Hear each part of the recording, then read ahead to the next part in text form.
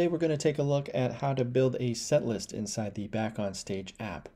So at this stage, we're assuming you've uploaded all of your songs and added all of your material into the music library here already. So we're looking at the music library, and you can see that here in my band I've got set up. I have a lot of songs here already. So once those are good to go, you're just going to navigate here to the set list builder. Within here, just click Create New. And we're just going to add a new set list in there like so and hit create.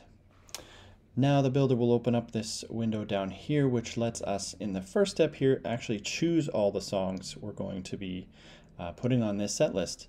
So all you really have to do is go down this list here and select a few of your favorite tunes, which I'm going to do like that.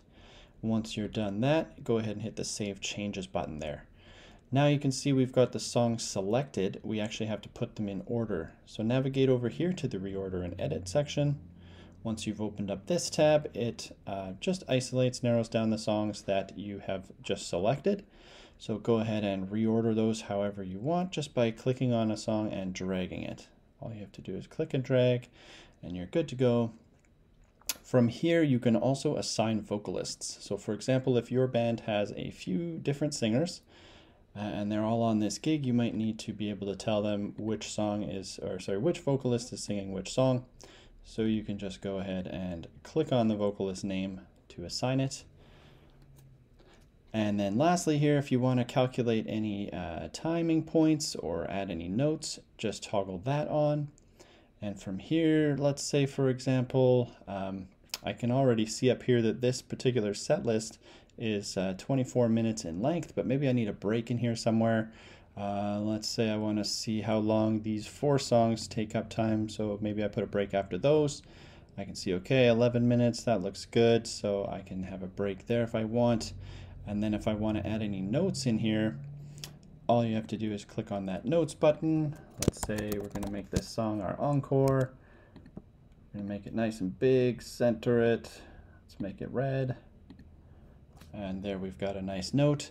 And if we want to leave the notes and timing points on the actual live set list, make sure that you leave this toggle turned on after you've saved your changes. So go ahead and hit save one more time. Now we've got the order of the set list actually figured out, all our vocalists assigned, and we've calculated some time, made some notes. The last step is to publish it. So we're going to hit the publish button.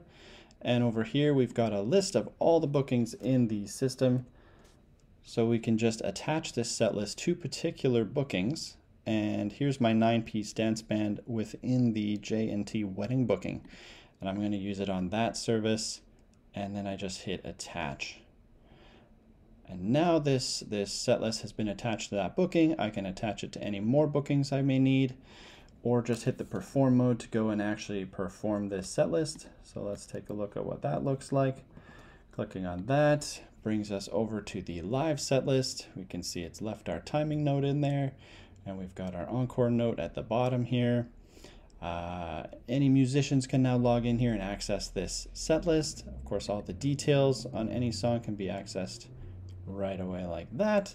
And if anybody wants to see the PDFs associated with them, just an opening of that button can show them their sheet music, lyrics, whatever else you've got put in there. And once we're in the performance mode here, we can navigate around to different set lists right up here. So we can see the original set list I had and the new one I just created.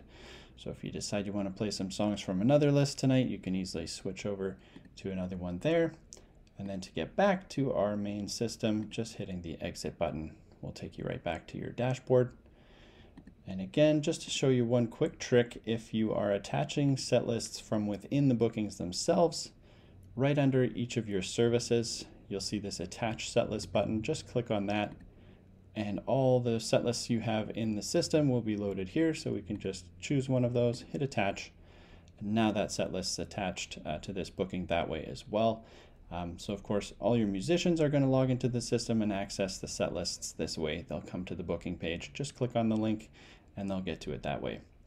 So that is how to build a set list here inside the Back on Stage app. I hope that helped you out. Please leave some notes in the comments if you've got any questions, and we'll be happy to answer you. Thanks for watching.